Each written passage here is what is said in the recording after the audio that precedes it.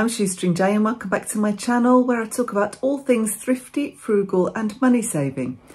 Although I'm going to go a little bit off-piste with this video, although I think it's connected to frugality, and just talk a bit more about simplifying our lives and just making life less complicated.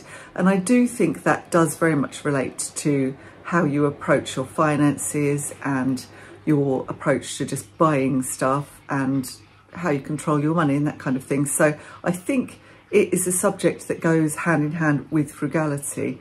So anyway, I was thinking a little bit about it. I was sorting through some of my books and I came up with this book, which is a really old favourite, In Praise of Slow, How a Worldwide Movement is Challenging the Cult of Speed by Carl Honore. I think that's how you pronounce his name. And I've had it for a long time. I've had it when it first came out and it did impact me quite a lot at the time. He's just talking about how we kind of rush about. It was 2004 it was first printed, so 20 odd years ago. And he's talking about how we just kind of rush around and we get onto these tight schedules, and I think there's an element of that in lots of people now. They feel like they have to jam-pack their lives. They have to be achieving something all of the time. They have to be doing something all of the time.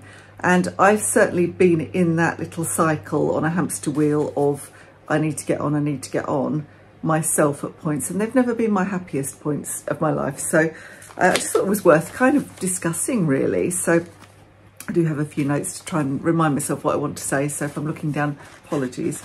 But so some of us do things like, I remember reading a book, can't remember which book it was, some of you may know, it's a so-called self-help book a while back, where the author suggested you get up at 5 AM every morning because you would be able to achieve so much more in your life if you did that.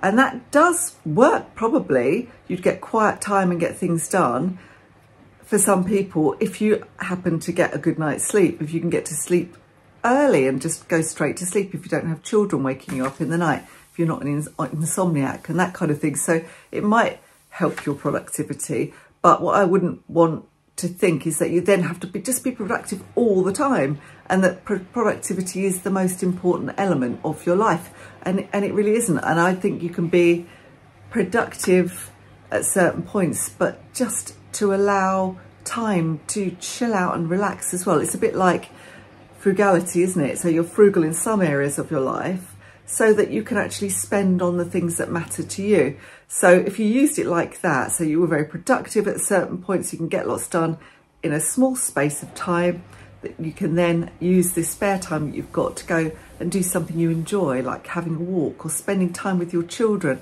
spending time with your friends, just doing nothing, just relaxing, you know. And you don't always have to have every bit of your day completely jam-packed. And I think if you do try to do that, you end up being really burnt out, and I don't think that's good for anyone's health.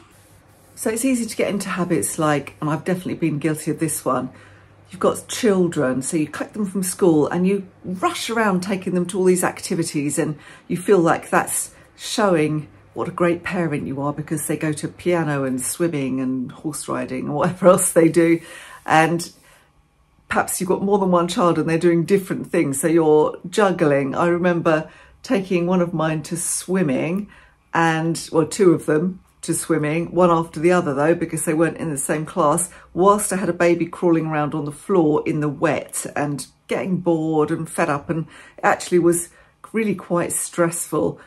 So in the end, I gave that up, the swimming lessons, and I just started taking them on a Sunday morning to the junior pool when it was really quiet, like 9 o'clock on a Sunday morning, and just teaching them to swim myself. So that was so much less stressful, so much less noisy, and certainly a lot cheaper. We just always seem to be in a rush. We get our shopping delivered because it saves us time, because we're at work or whatever, so we don't get a chance to go in and look at the food and choose our food and maybe find some bargains. We perhaps get meal kits delivered and takeaways delivered because we don't have time to cook, or we haven't got the energy to cook because we've been cramming our lives with so much extra activity. We cram jobs and activities into our weekends when we work the 9 to 5 Monday to Friday, I remember doing that, just spending the whole of Saturday cleaning and doing the laundry and doing the shopping and catching up on paperwork and that kind of thing. So it was just all rammed into one day so that I could then try to relax on the Sunday. And Sunday became a day when I actually did get a chance to do some of the things I wanted to do. But one day out of 7, somehow it doesn't feel like it's going to be a recipe for pure joy, does it?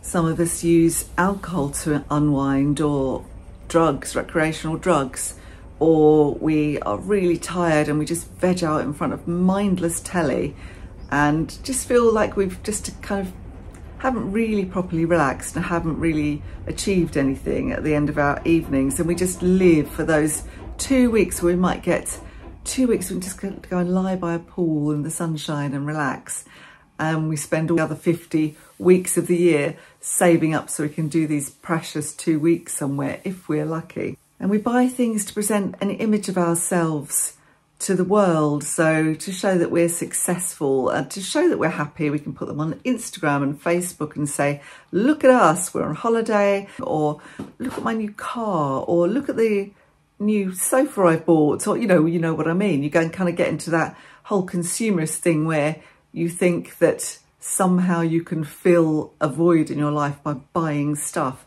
And then if you spend a lot of money buying stuff to fill the hole in your life, then you have to work more. So you're even busier. So you get into this kind of cycle of I said before, like a hamster on a wheel. You're just going round and round and round and round, but you're not getting anywhere. And I used to find when I was super, super busy that I just had very little time to just be. I remember my girls used to say, oh, mummy, I'm bored. And I would think, I wish I was bored. I would love to have the time to get bored. And I would say that to them, which is a bit of a mum thing to say. But, you know, we just sometimes just being by yourself and having time just to think a thought from start to finish, just to allow thoughts to come into your head without constantly thinking, right, what's the next thing? What's the next thing? I should be doing this. I've got to get here by this time. I've got to do that. And this list of things, and quite often a lot of those things are self-imposed. So I've got to get to the gym, I've got to go to my book group, I've got to go and play a game of squash with Harry or whatever.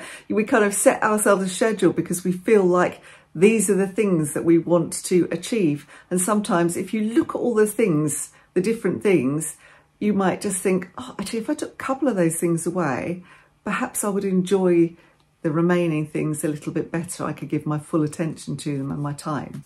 And it just doesn't leave us with a lot of time for just creative pursuits and hobbies and practical things like sorting your finances and just going through your budget and thinking, well, actually, if I cut this, this and this, maybe I could work a bit less. No wonder that so many of us are just so stressed, and there's so many mental health issues, especially amongst young people, but I think amongst older people as well. People are just stressed. They don't know what to do to make themselves feel happy. They almost don't remember. They're not particularly horribly unhappy maybe, but they just don't feel very fulfilled and content. And contentment is really not an easy thing to find. And sometimes it isn't about, well, if I just do my whole house up and make it perfect, I'll be happy. If I just get the most amazing job ever, even if it means working 60, 70 hours a week, I'll have lots of money and then I'll be happy. And it's always just chasing the next thing. If I just get my teeth sorted, if I just get a boob job, if I just get a nose job, if I just do these things that cost money, things will be perfect. And they just, as you get older, you realise that that isn't really the way it works. It's not things. It's not about things. It's not about making superficial changes. It's about finding something a little bit more key, something at the foundation of your being that you can change that might make you feel a bit more content. I remember reading this book, In Praise of Slow. The thing that sticks out, it's been a long time since I read it, but I keep it on my shelf because I know I'm going to come back to it. I will come back to it. I think I might actually read it again now. But it's a lot in there just to make you go, oh my God, that's me. And I do remember that in many respects, like with the clubs, the girls with the clubs, going to all these different things, thinking that makes me a great parent. He found himself, it was a key moment for him, speed reading a bedtime story to his child so that he could tick it off the list. I've been a good parent. I've read a bedtime story to my child. I've speed read the bedtime story so I can rush off and do a bit more work or whatever. But there's no quality in there, is there? There's no quality time with your child, no time to discuss the story, to ask your child questions, to allow them to ask you questions, to go off at a tangent and talk about something else. There's no quality of life there. It's just literally a tick box exercise. And I've heard recently that parents don't actually read a story. They'll actually put one on a phone or an iPad and then they'll go away. They'll find a bedtime story. And I've seen them on YouTube, bedtime stories for children. And you miss that interaction, don't you? Okay, they'll probably go to sleep. They can hear a story. An audiobook will send me to sleep at night. So, you know, it sends them to sleep, but you've missed an opportunity to share their day and teach them something and go through some language. They might ask you what words mean and that kind of thing, what concepts mean. And you have like educational opportunities that are just fun, that you're not even thinking are educational. They're just part of your child's development and learning. You miss that. So most of us are dominated by the clock. We need to work, we have to go out to work, we have bills to pay, and most of our lives are set up like that. And it's just not possible for people to go and buy a farm in rural Wales or Ireland or somewhere and go self-sufficient and live a simple life and a slow life. And lovely as that sounds, in reality, we can't all do that, and not everybody would suit that lifestyle. So you can still take something from those people that do that and learn something from that idea of just being more mindful about what you're doing and being slowing down and trying to simplify your ways of thinking, your processes and just your whole life so that you can live it a bit more fully and not rush through it and just live for the weekend and holidays. So in the past, I've definitely been affected by just the need to just keep going, working, trying to bring in enough money, trying to keep a household running, being a parent and trying to, you know, support my children. And it doesn't leave very much time for you. And it's very hard to get out of that, but it's not impossible to improve things. Some of the things that I did to just kind of slow down a little bit were, I mentioned already the clubs. So I just cut them down. So we were doing loads of different things. They were doing dancing, street dancing. They were doing swimming. They were doing drama. And these things were costing a lot of money. Horse riding was the most expensive. And really, we just had to look at our finances and say, well, we literally can't afford all of those things. We just have to work more, try and bring in more income to do those things. And, you know, we could pull back from some of those. They don't need to do every improvement opportunity possible. You don't have to present them with every opportunity. It's not the end of the world if they don't learn piano, you know, from age 3. There's lots of other things that you could teach them that don't cost lots of money and don't take lots of time and don't take them away from you. So I cut back on a lot of things and we just did one. So we did one thing each. 2 of them did the same thing, which really helped. So it didn't make me a bad parent, but it took a while because, you know, my friends were in all of that thing. They'd charge out of school, they'd have all packed teas there and they'd be charging their various kids around to different activities. And it's very easy to kind of get caught up in that and not question it and not question the value of everything that you're doing. And the other thing that I made time to do from when my children were really very small was time to do my yoga practice. And I actually trained to be a yoga teacher whilst they were small. And I did prioritise that time. So obviously still had time for them, but, you know, I would make just half an hour, 45 minutes by myself while I was going off and I was quietly doing some yoga practice, doing a little bit of meditation, because by doing that and being kind of selfish about that, or going out to my class in the evening and maybe leaving them crying sometimes with their dad, you know, by doing that and saying, look, I have to do that, I was better. I was a better parent for doing it. And sometimes it was really difficult to get out of the house. I'd be kind of charging around trying to sort out the remains of dinner and that kind of thing. And then I would just drive, because it was a little distance to my class, and I would calm and wind down on the way to the class, and then I would do an hour and a half of yoga, and then I'd come back and the kids would be in bed, and it would be lovely, and I'd feel so much better, and it really helped my mental health. It's really hard to be a parent of even one child, but to be a parent of 3 children, and be working and trying to maintain relationships with other people as well.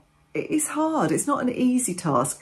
It can be a really joyful task, but you can get really overwhelmed with the enormity of the number of things that you're expected to do. So prioritising some time for you to do one thing a week, whatever it is, it doesn't matter, that is just for you, even if it's just going for a long walk, catching up with friends and having a coffee just by yourself. If you can possibly do that, not just as a parent, just as a person, you know, if you can just do something and allow yourself the time and give yourself that time for self-care, just even if it's once a week, I think that's really, really important. And if your mental health is better, then that impacts on everybody else around you.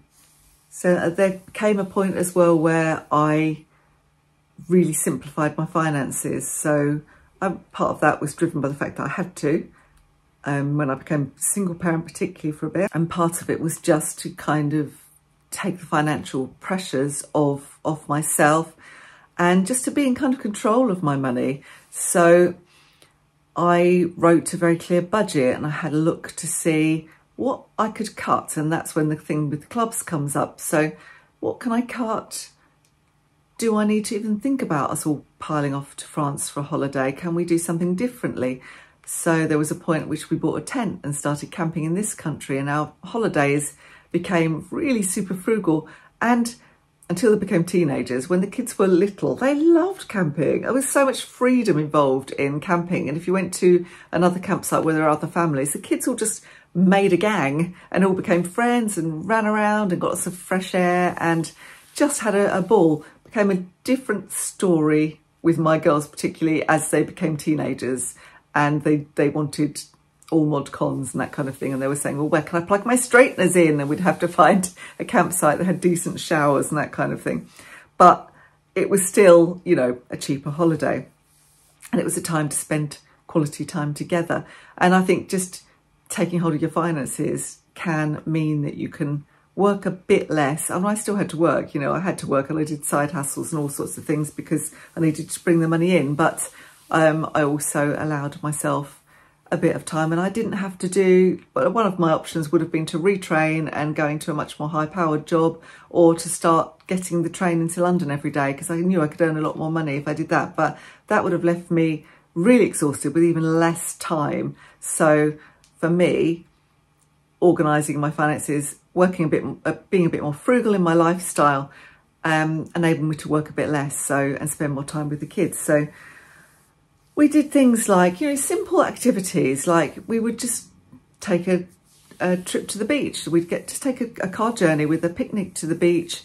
And, you know, you don't have to actually be abroad when you live in the UK. There's beaches all over the place. So you can go to lots of lovely places, and you don't have to have the expectation of weather. If you do, you're bound to be disappointed. But, you know, there's lots of places you can visit and that don't cost you lots of money. And there's lots of free activities. So I began to find free activities, looking on the council website and finding things like the museums that were open for free, or when the council did free days, like once a year I discovered they opened for free the castle. And, you know, we didn't want to go to the castle once a year.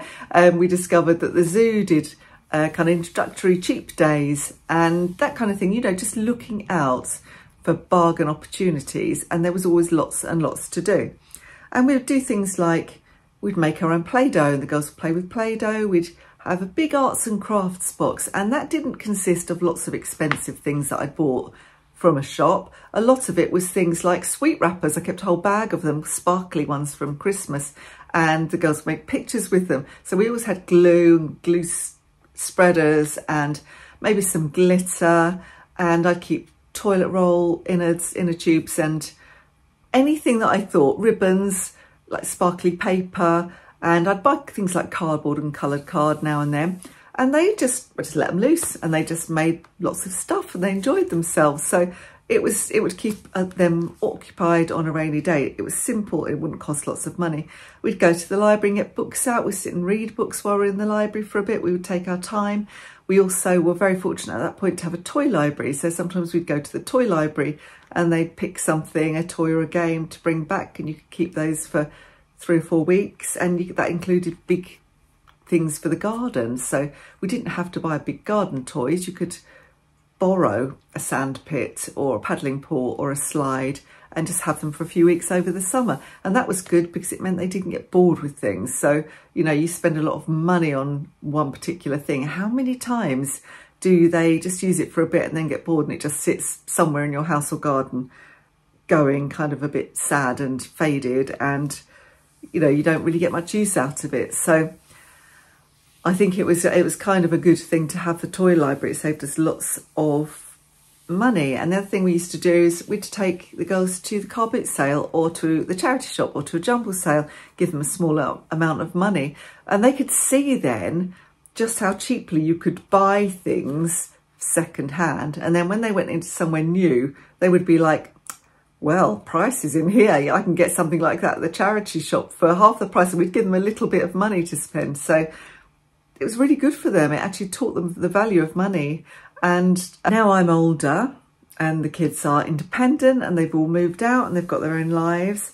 I am lucky at this point to have more time to appreciate the simple things in life. And I do really. I think it is, the older I've got, the more I realise that, you know, money can't buy you happiness. And I know money can help. Money can help in many ways. I would not want to be grindingly poor, because in that case, money can buy you happiness, and it can buy you certain things that will definitely make your life easier. But at the end of the day, once you've got those things, once you've got a certain level of comfort, it's more about just adding value to your life in other ways. So if you keep it simple and look at the things that really do add the value, then you can maybe start to look and find that deeper contentment that so many of us are looking for and just find really quite elusive. So even now, at this point, when I'm kind of at retirement age or just approaching retirement age, I still try to keep my costs as low as possible, because I don't know how long I'm going to be here for. So I don't want to have to work loads now that I'm in my 60s. So I focus on trying to spend as little as possible so that I then have the money to do the things that mean a lot to me, that I enjoy. And luckily for me, I do really enjoy simple things. I love walking the dog. We see we've been out for a very early walk in the sunshine this morning, and it was lovely. It was 7 a.m. It was really quiet. Sun was out, not many people out. Me and Archie really enjoyed that. It was really nice. And I just love being at home now. I think I've always been a bit of a homebod, but I appreciate the kind of homemaking parts of my life now. And I'm not talking about just doing housework. I'm talking about making things nice, just making my surroundings somewhere where I like to be, where they're comfortable, but I'm not spending a fortune. I'm not talking about redecorating every 5 minutes, but I am talking about maybe sticking a coat of paint up in certain rooms, and maybe get some different curtains, and surrounding myself with things that I enjoy looking at and that I like. And so, you know, I have a dresser full of china. I love looking at it. It's not worth very much. People come in and say, oh, that looks lovely, that dresser.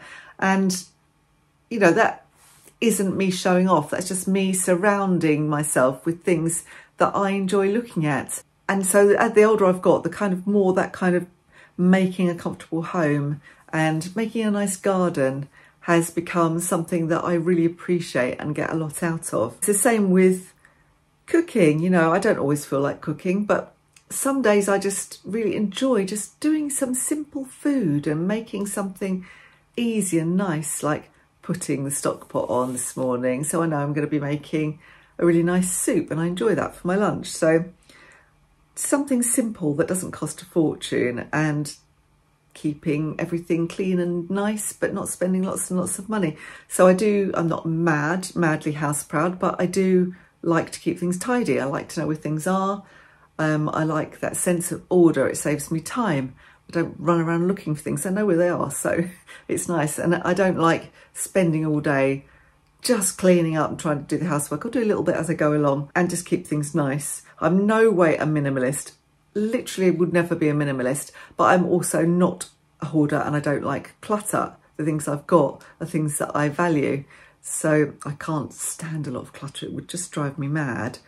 But I also don't like, people see the minimalists on YouTube and Instagram and there's nothing there. And I think, where's the beauty? You've just got a cold and empty house, cold and empty home. And I know you don't need lots of things to be happy, but I actually do like some things. So for me, I'm not a minimalist. I'm not really a maximalist. I am somewhere in between. I appreciate the things that mean something to me that I'll use. I don't want a load of stuff here that just sits around and never gets used. I'd rather give it to someone else who does. So, but I do like things that I just look at that are beautiful. So I think it's nice to have those things. And I love seeing people. I love spending time with other people, but I really do like being by myself. And I really like my own company. And I like just pottering around and doing the garden and doing some writing and doing some reading. So I could not spend all of my time socialising. I think basically because I'm quite an introvert, really. It's taken me a long time to realise this, and it's taken me a long time to realise that it's actually all right to say, I'm an introvert. I like spending time with you sometimes, but sometimes I just need to go home and recharge my social batteries because I'm full up. It's full up with seeing people and noise, and now I need a couple of quiet days. And it's really funny because I talked to my daughters about this. Certainly 2 of my 3 daughters are very similar to me in that respect, but have recognised it a lot earlier than I did. I used to think, I have to push myself because everybody else is doing this. I have to push myself to go to the pub. I have to push myself to go to things like parties. And, you know, me, I've never really enjoyed a party. I don't like loads of people I don't know and loads of noise and loads of people drinking. And I used to criticise myself for that. And now I think, well, I don't criticise myself for that. That's just me. I don't criticise people for being loud and extrovert and loving loads of attention. I don't criticise them for that. I just think, well, that's you and this is me. You do you, as the saying goes. So I think just recognising your own kind of personality type is helpful as well when you're trying to simplify and find the things that really matter to you. And for me, that is spending time with my mum, with Justin, with the dog and the cats and my daughters and a certain few select friends. Don't have masses of friends. I have a few friends that mean something to me.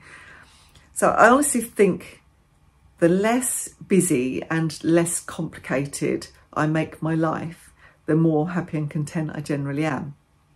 As soon as I start feeling like I've got to be superwoman and I've got to get everything done and I've got to squeeze all these things into my life and I've got to write the longest list and get it all scheduled into my day, as soon as I do that, the quicker I feel that my stress levels are rising, and I know I have to step back from that. I mean, I don't think I'm a type A personality anyway in the slightest, if there is such a thing, but I am somebody who likes to have order, so I make a list and then there's that kind of, I can put pressure on myself to get everything done on that list, when actually I think, well, actually, let's just focus on the things that really need to be done soon, and the other things are kind of nice to haves, and step away a little bit from it.